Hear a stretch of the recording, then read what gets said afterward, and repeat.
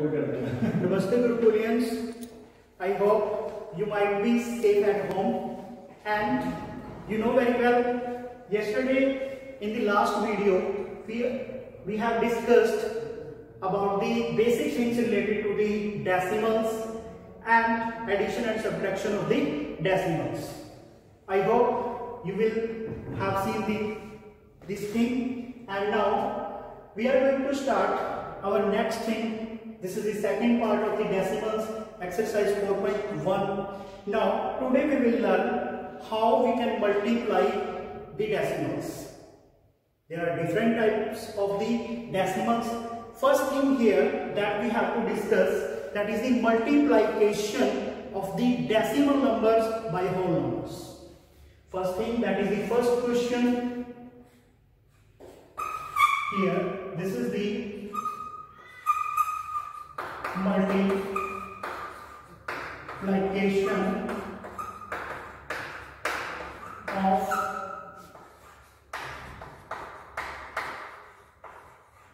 decimals by whole numbers.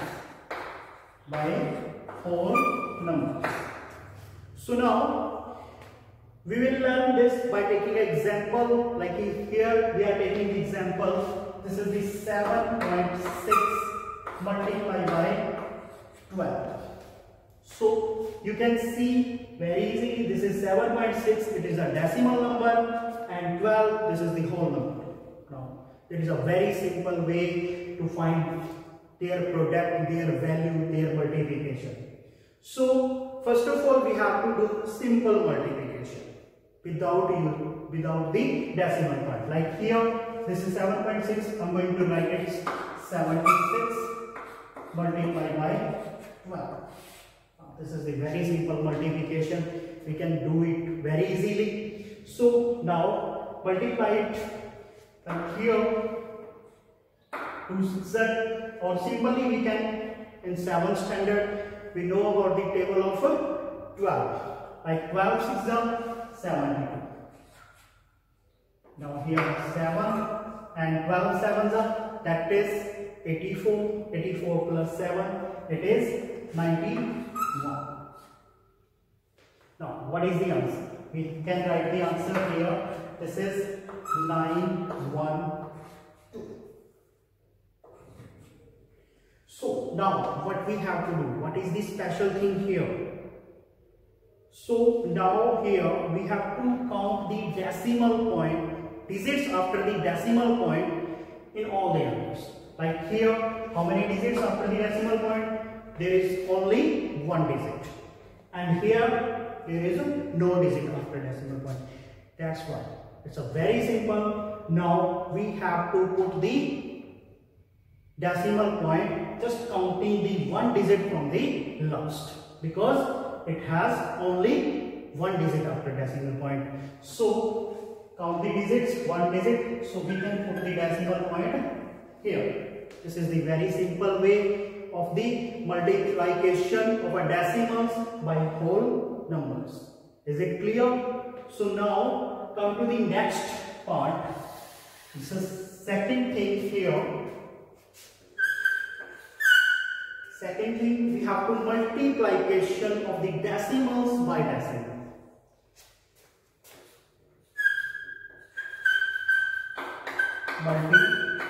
Multiplication of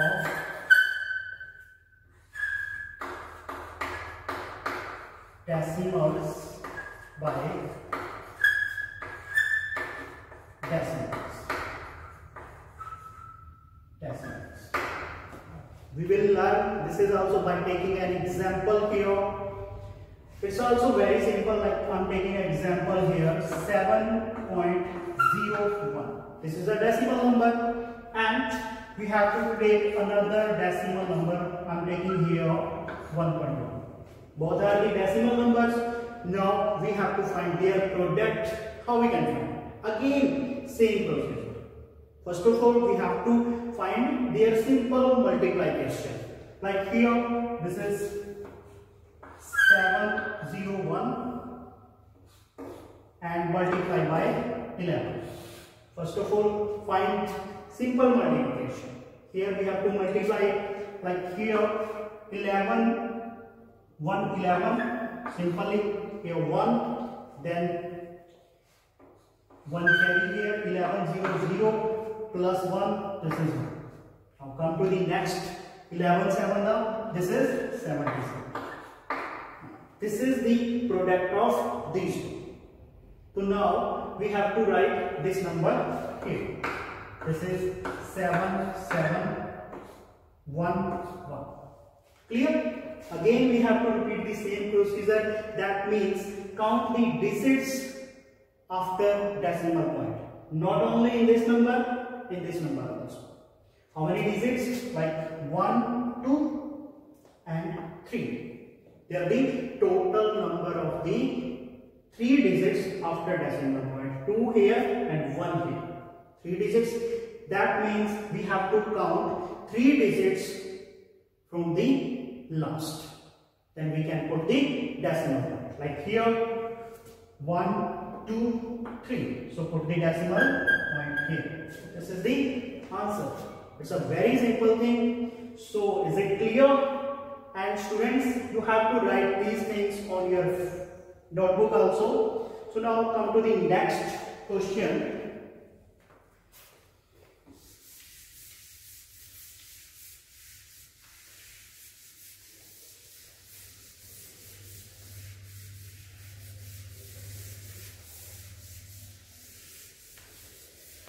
Next question here, question number 3rd. These are the some special cases. Some special cases here. We have to multiply the decimal numbers by the numbers like 10, 100, 1000, 10,000, which are containing zeros. So how we can? So this is also simple way here. Like this is question number 3rd. We have to solve some special things here. These are very simple.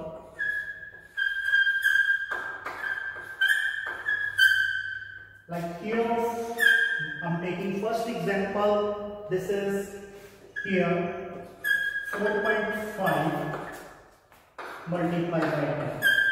It's a very simple to multiply such type of things. Again, we have to repeat the same procedure, but here, as we know, when we multiply anything by 1, then we can get the same number. Like here, first of all, we have to multiply this. What is this? This is the 4.5. I'm taking it as a 45. So multiply it to 1. So then it becomes 45. And how many zeros here? Here only 1 0. So we can put here 1 0. So now again we have to count the digits after decimal point. How many digits? Here this is 1 digit because there is no digit here. So total number of digits after decimal point, these are only 1 digit. So we have to count 1 digit from the last. So we can put the decimal point here. What is this? This is the 45.0. 45.0. 45.0 because there is a 0, only 0 after decimal point. Then there is no meaning. Even we can write it simply 45. If there is only 0, then we can write it. If there is another digit there like 1, then we can't write it. Clear? So now I'm taking one more example here related to this one. Like here, this is 88.8 multiplied by 1000.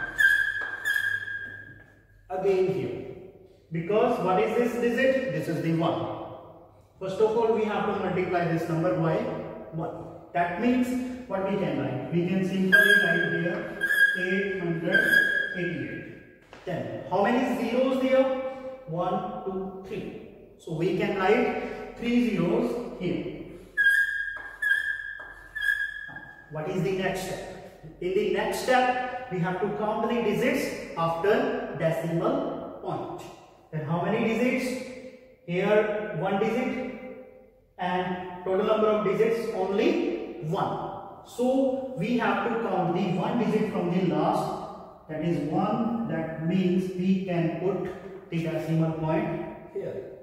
Because again there is only 0 after decimal point. So what we can write? We can write it simply. What is the answer?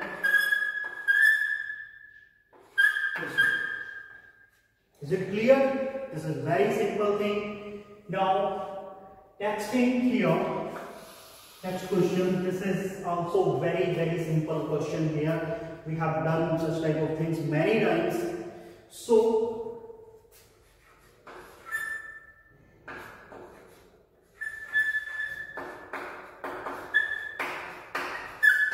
multiple, some special cases. Like here, first part, I'm taking an example here, 4.397 multiplied by 1. So what is the answer? Yes, what is the answer? It's a very simple thing. Observe this thing carefully. What is this? 1. And it is our identity. That means when we multiply anything by 1, then what is the answer? The number itself. The number itself. So what is the answer? This is the 4.397. Is it clear? So always remember this. When we multiply anything by 1, then we can get the same number. Is it clear? So now it has second part. This is also a special thing here. Like I'm taking example 0.15 multiplied by 0. So think about it. What is the answer? Observe this thing carefully. What is this? This is the 0. And when we multiply anything by 0, then what is the answer? What is the result? This is 0. This is 0. So always remember that thing. When we multiply anything by 0, then doesn't matter what is 0. Then its answer always 0. So is it clear? So students, you have to write these things also in your notebook. So now come to the next question. This is also very interesting question. A very interesting fact here.